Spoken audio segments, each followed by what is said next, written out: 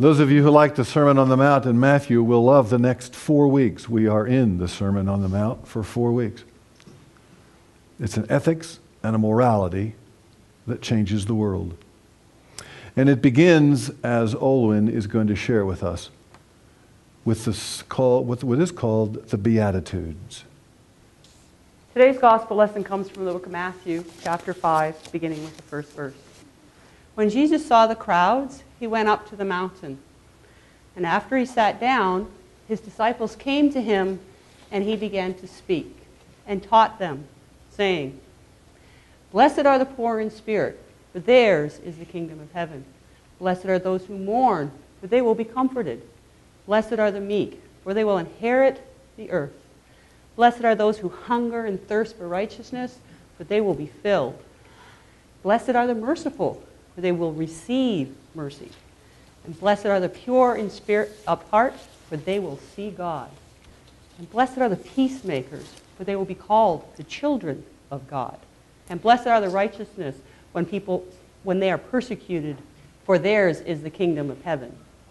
And blessed are you when people revile you and persecute you and utter all kinds of evil falsely against you on my account.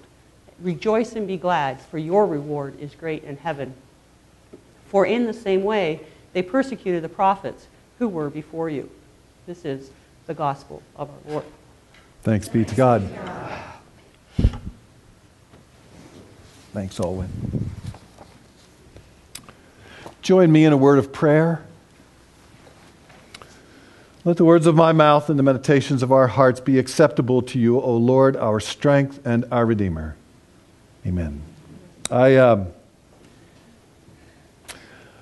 Last week wanted to find out a little bit more about how the other half lives. So I went online. It's a dangerous thing to do, of course, but let me share with you what I found. At the Emmy Awards last September, somebody named Sean Robinson. Anybody know a Sean Robinson? Sean Robinson wore something called a silver mist cuff containing 28 carats of diamonds. The cost, $20,000. Not to be outdone, Sherry Psalm, whoever that is, wore a diamond necklace, 54 diamonds, 84 carats, $975,000. Jennifer, I think you should speak to Walter. Isn't your anniversary coming up? Yeah. At the Oscars last year, Naomi Watts, now I had heard of her, was decked out in an Armani dress, Jimmy Choo shoes, and Neil Lane jewelry. And trust me, you don't even want to know what the dress costs. But I saved the best for last, at least the best in my opinion. You'll realize it the minute I start talking about it. At the Pebble Beach car auction. A 1967 Ferrari Nart Spider. I know what Nart stands for. That's kind of frightening. The convertible was sold to a Canadian fashion mogul. Now, hear me, folks. They only made 10 of them. Sale price, and that in and of itself is an oxymoron, $27.5 million.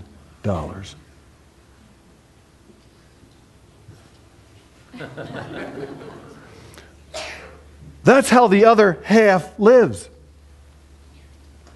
The beautiful people, the successful people, the people that you and I have been taught that we should wish that we wanted to be like. And can I tell you, up until Saturday, it was beyond my reach.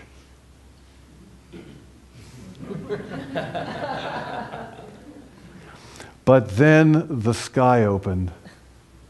And I thank my lucky stars. I didn't buy a lottery ticket. I was surfing through my television set, and I came upon, you're not going to believe this, I came upon, of all things, the 700 Club. It changed my life. There was a man on there, a well-dressed man, who started talking about, you'll never guess what, tithing. He said that he started tithing and God made him a millionaire.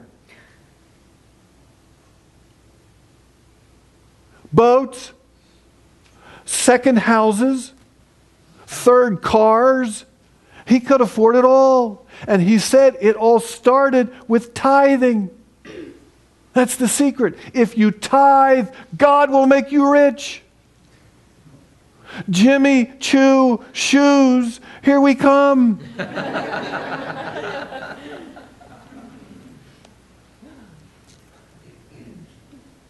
Then I made a mistake. I turned off my television and I bumped into this text. I should have stuck with the 700 Club. Apparently, God's goal in my life is not to make me rich. It's to call me blessed. And do you know who the blessed are in God's kingdom? Not the folks, necessarily the folks, who can wear thousand upon thousand of dollars of Armani dresses, but those who mourn at the pain of the world. Who see and struggle with the difference between the way the world is and the way God wants it to be. Not the 84-carat set, but the righteous who live generous lives, who care for the poor, who seek justice. All of those countless thousands of angels on the Atlanta city streets last week. You want to know who the blessed are in our world? Not the people who spend $27.5 million for a car, but the meek, who wait patiently for God and who are pleased with what they have. The merciful, who, to use Tom Long's words, are more interested in compassion than vengeance, more concerned about forgiveness than punishment.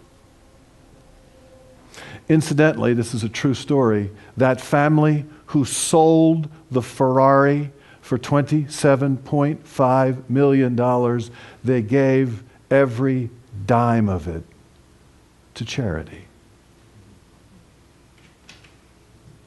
Blessed be that family.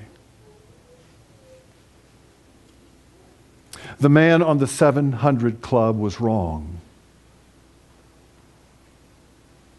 Tithing won't make you rich. But it may connect you more and more to the one who comes to bring a kingdom that's priceless beyond telling.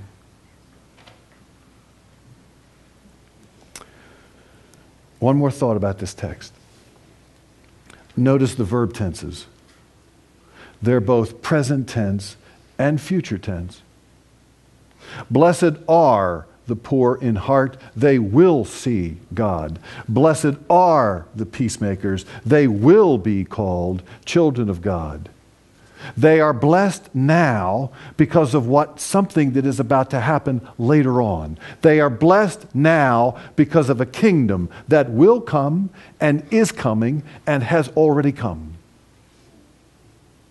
In this money-hungry, fame-starved world, ladies and gentlemen, there is another way to live. A way of life that's measured not by how much we have, but by how much we have given away. Measured not by glitz and glamour, fame and fortune, but by servanthood and sharing, faith and fellowship. Living that way of life may not make you a millionaire, but it will call you blessed. And it will join you to the millions of others like you who have seen and caught a glimpse of a new way of living. So maybe to Jesus' 9 Beatitudes, we ought to add one more. Blessed are those who understand a new definition for what it means to be rich, and who follow the one whose life is that definition. Amen.